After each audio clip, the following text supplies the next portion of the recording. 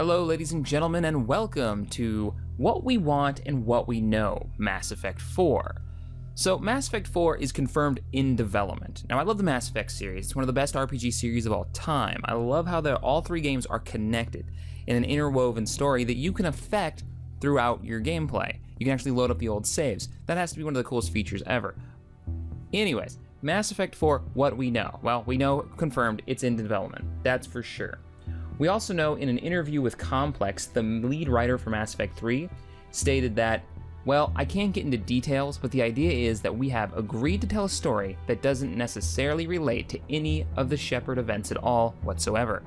So in other words, Mass Effect 4 is going to have nothing to do with Shepard, the main character, and more than likely the events of Shepard is something that they've mentioned repeatedly. So maybe you'll hear like something about Shepard while you play, depending on when the time frame is. We don't know what the time frame is yet, but he will not be a main character and you probably won't be meeting his crew. We also know the game is being produced on the Frostbite 3 engine. That's the same engine that Battlefield 4 has been made on. And lastly, we know Mass Effect 4 won't actually be called Mass Effect 4. The release title has not been announced yet. So it is not a sequel to Mass Effect 3. It could be a prequel, it could be right in the middle of the time frame. We don't know. It could be far in the future. The last bit of information we know, and this comes from the studio director of Bioware Montreal who's making Mass Effect, is that the tech going into Dragon Age and some of its core systems will be used in Mass Effect 4. Now that's all good news. I think every bit of that information is good news. Get into that last part though. The core systems for the Dragon Age Inquisition game that's coming out, that's being built on the same engine, will be used in Mass Effect 4. We don't know what those systems are yet. They're both RPGs, they're both in a third-person perspective. What it does mean for us is we'll probably get a Mass Effect 4 game sooner because those systems are already in place. And hopefully the quality will be higher. So I mentioned Mass Effect 4 is going to be produced in the Frostbite 3 engine. That's the same engine as Battlefield 4. I'm pretty happy about this. The problem is Battlefield 4 has a lot of bugs. Hopefully they'll nail those out. It's a multiplayer game, so there's a lot of different systems there, but so is Mass Effect 4. You know they're gonna have multiplayer. Mass Effect 3 had an incredibly fun, addicting multiplayer to it that we played. I must have played 4 times as many hours in the multiplayer that I did the single player. It was a blast unlocking new weapons and gear and armor. It was really cool, and I can't wait, and I really hope they take the time and the effort to expand upon that gameplay, but keeping the cooperative 4-squad idea. It's really neat, and I hope they keep it.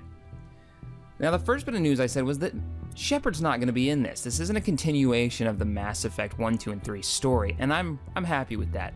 They could take this in so many different directions. Mass Effect 1, 2, and 3, they built a really deep, rich fantasy world with the encyclopedia that they added in each game. You can actually read up on the technology, on the background, why it's even called Mass Effect, you know, what happened to the humans, the First Contact War, and all this could be used to make another set of rich, deep games with new characters. I would love to see, what I really want out of this game is a new story with new characters where I actually really do make a difference, that makes a difference in the main plot, even all the way to the end. I'm looking at you, Mass Effect 3. They could do something as a prequel to Mass Effect 1. They could show the Turian War, and it could take place during that little skirmish, the First Contact War.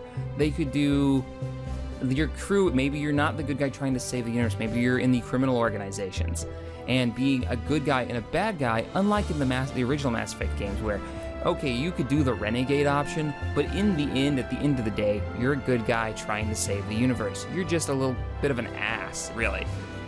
If they take a criminal outlook, if your character is embedded in the world, in the lower income world, you do bad things, they could actually be bad things. You could be a bad guy. Or you could be that kind of lovable rogue if they take the criminal aspect, which I think would be really neat.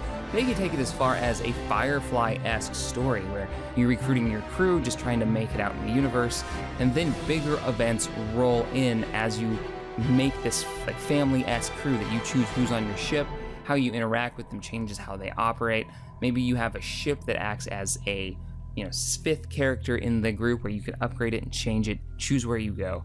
I think that would be really cool. If you've watched the Firefly series, you know what I'm talking about. One of the big things I'd love to see is more variety. Mass Effect 3 had some really cool looking armors and some cool weapons, but it didn't have the variety of the past games. But in the past games, you were looting a lot of crap that you didn't want, and it just kind of cluttered your inventory. So I'd love to see, new armor, new weapons, and if this isn't a human-centric story, if this is more of a generic story, you could have a character that maybe you could make different races, multiple playable races. I'm curious to know what you guys think.